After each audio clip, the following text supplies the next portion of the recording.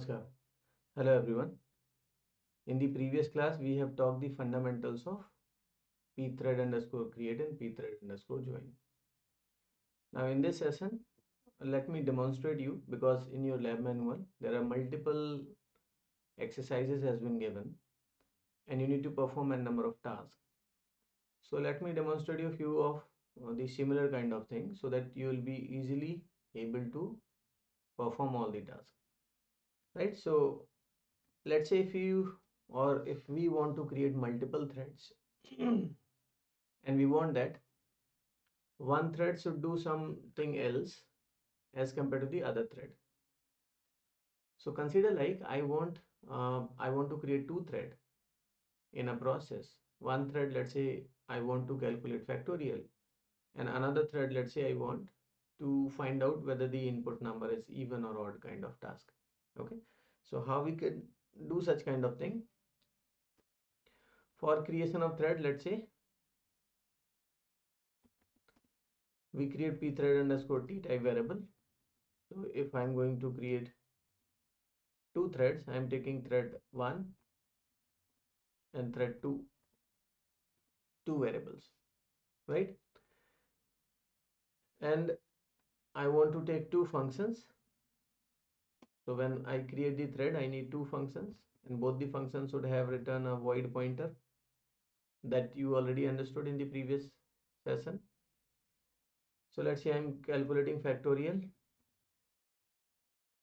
and inside also this I define a void pointer. Let's say n is one of the I'm taking as a variable. Okay, and I don't want to return anything, so I'm returning null, let's say, right? Another function I'm defining, similar kind of structure, void pointer, even odd we are going to calculate through this function, so I'm just writing even odd. Inside it I'm passing void pointer. So let's say there are two different variable I'm taking. Let's say I'm taking it as temp1. Here I am taking, let's say, temp2. Okay, temporary variable kind of thing. Now inside this function I also don't want to return anything,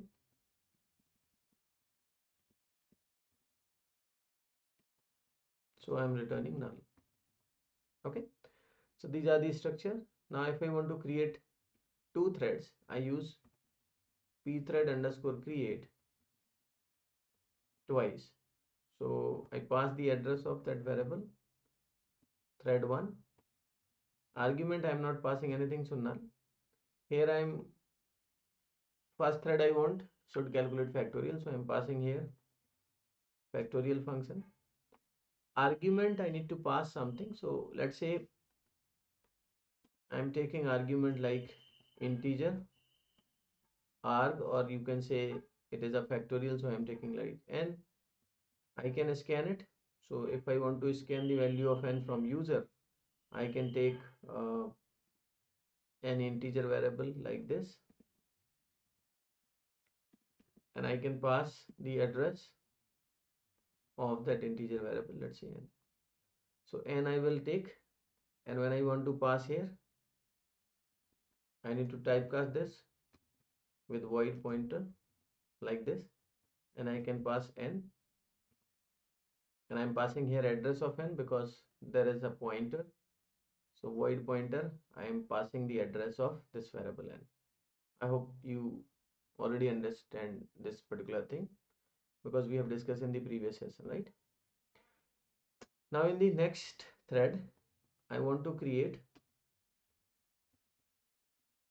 another thread, so I'm using thread 2, and I don't pass any argument here, and here I'm calling even odd function, and in this also I'm passing the same argument. Okay, so for the same argument I'm calculating even odd, and the argument is n only, right? Now once we have created these, later on we will perform join operation on these threads. So join underscore pthread underscore join operation. and we pass the join operation on, let's say, thread 1. I don't want to store the return value of that, so I'm just passing second argument as null. Then pthread underscore join, let's say I'm joining the second thread also, and I don't want to store the return value of this, so it is also null, right? Now till this everything is fine. We need to define the body of these two functions, otherwise it will not work. So let's say I'm taking here, now whatever is coming in temp1, I want to store in some other variable. Okay, I can use directly temp1 also, but I don't want to modify that value, so I'm using, let's say, integer pointer temp2, or maybe x or y, whatever you want. Temp2 is already used, so let's say I'm taking x here, and here I'm typecasting that the void pointer I'm typecasting with end. So temp1 I have typecasted with integer pointer. So whatever the value as n I'm passing in temp1, that will be copied to x. Okay. Now I define another, let's say I'm taking a variable, let's say I here, and I'm applying a for loop to calculate the factorial. So I start from 1 when I is less than or equal to, I'm saying the value of, or you can say dereference operator x, because x is containing the value of n which was stored in temp1, and I am incrementing this I. Okay, and inside it actually I want to store it, so let's say I'm taking one variable as fact. Initially fact is having value 1, so what I'm doing here is I'm multiplying the value of fact with value of I and storing in fact again, right? So I hope you understand what I'm trying to do here. And later on I want to print, because I'm not returning anything, so I'm just printing the value of factorial here as integer value,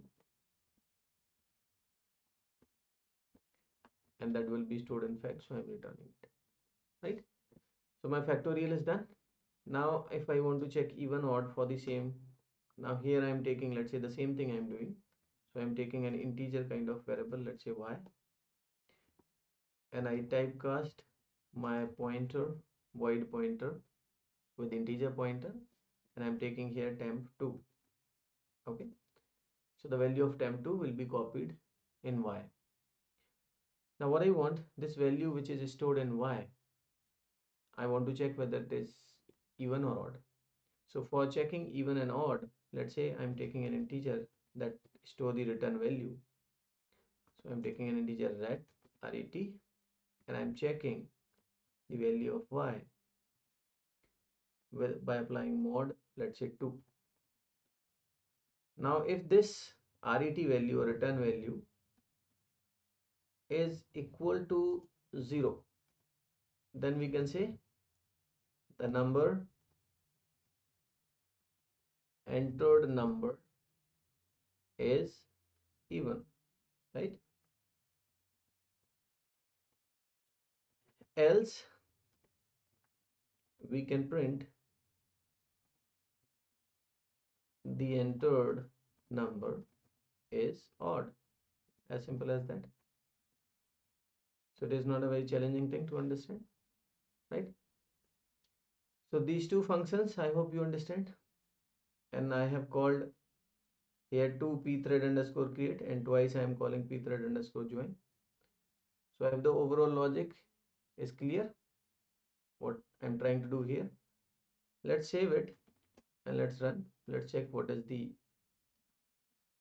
this function, how does it work. So gcc, it is working fine, there's no problem. And let's say if I create here, so it is asking some number, and let's say I'm entering 5. It is printing factorial is 120, and it is saying the entered number is odd. So let's enter some even number, let's say 8. The entered number is even, and the factorial of 8 it is printing, right? And you can observe that in the very first time when I have executed, first it has printed the output of very first thread, then the second thread. But the next time the second thread output came early as compared to the first thread, because first thread was taking more time. So because both the threads are executing concurrently, any of the thread can be executed first and any of the thread can be executed later, right? So that is not the case here. Now if you want to check how much time this program is actually taking, there is a command time, and in time command you can pass your a.out file and it will tell you. So let's say I'm taking here 10 input and it is taking somewhere around 5, it is giving you seconds. So in 5 seconds it is giving you output. Next time if I again take the same, it is taking 1 second around. Now let's say again I am taking, it is taking 1.4, right? So this program is taking this time, the real time, it is saying 0 minutes and these many of seconds. Okay, so for any of the program, if you want to check at runtime how much time it is taking, you can check like this with the help of time command. Now why am I highlighting time here? Because if you want to compare the performance of the multi-threaded program with a program where you are not creating multiple threads but you are calling multiple functions, right? So if your all the threads or all the functions are doing a little bit of long time, or you can say long calculation, it is taking large amount of time, then easily you can find out the comparison or performance between the multi-threaded process and multi-function process. So multi-threaded process performs well. It will always take less time as compared to the multiple function calling process, right? So if I demonstrate you, in case to demonstrate this particular thing, so let me show you the code. This code I hope you are understanding, right? So how we can create multiple threads. Here I have created two thread. The very first thread is calculating factorial, another thread is calculating even odd. If you want to create 3 threads, 4 threads, 5 thread, that you can create. The very important thing, let me, if I change the order of join operation, okay, so because here I am joining both the threads, like here if I don't join this thing here, so if I am creating very first thread and let's say I start joining here, so if I join here by using pthread underscore join and I am joining thread 1, let's see any difference happens or not. So we need to recompile the program and we can execute it again. So in terms of output, it will not generate the difference, it is same, but in case of time requirement the difference may be there. So you find out there will be a difference. Now you check, let's say I'm giving 10 again, and the difference you can check now, it is start taking in seconds, it is taking 2.5 seconds. Earlier it was like 1.1 point something. Now you can run it again and let's say I'm giving the same input, it will always take more than the previous one. In previously, let me highlight the difference. Previously I have created two threads, thread 1 and thread 2. Once both the threads has been executed, we start joining. So pthread underscore join thread 1, pthread underscore join thread 2. Now in this code, what I have changed is I have created thread 1 and then I apply pthread underscore join on thread 1. Then I start creating thread 2 and then I join pthread underscore join on thread 2, right? And you know that this join operation block the calling thread. So that means when the thread 1 executed before creation of thread 2, during the execution of thread 1, the original or primary thread will be blocked. So in that duration, the next thread cannot be created, right? So it will create delay. So that's why the second program is taking larger time as compared to the previous code, right? Now if you change this, I'm just last section I'm just covering in this. So if I modify this, rather than I call these things like this, I don't want to create all this. So let's say I make this all these things as comment. I don't want to create thread. Rather than thread creation, I'm just calling functions. So what I can do is, after I scan this, I can call function, let's say uh, the factorial, and inside the factorial function I can typecast the pointer, that is void pointer, and I can pass n here. I can also call the even odd function, and I can do the same thing. I can typecast with integer pointer, right? So in that way I am not creating two threads. Whatever the function I have defined, I am just calling those two functions, right? I hope this is also fine, right? So let's compile this. So let me clear it. So when we compile the code again, it is working fine. And when we run a.out, it is asking, let's say I entered 10, it is giving me the result fine. There's not a problem. I can create two threads, or I can create two different functions, and I can call both the functions, right? Now in terms of time requirement, if I compare, so if I calculate, now the time requirement has been increased. You look at here. Here it is taking 2 seconds, 2.14 seconds. Earlier it was taking 1 point something, 1.4, 1.5, 1.3 kind of second.